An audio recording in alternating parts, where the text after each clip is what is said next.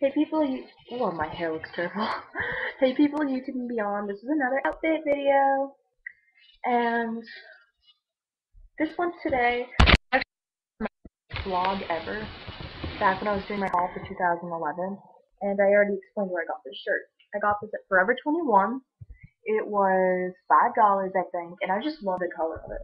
I mean, I don't know if you can really see that. It's like a really rusty orange. I don't know. I'm gonna call it rust color.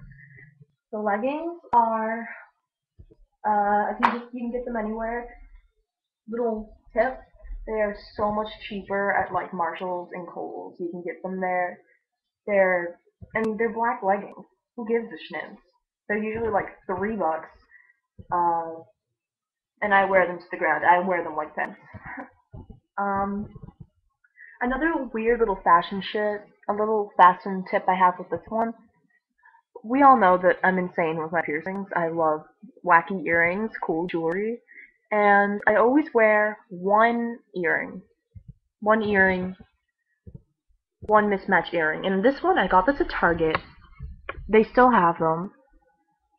And if they don't, just go to like AC Moore and get the charm. It's a little airplane. I think it's so cute.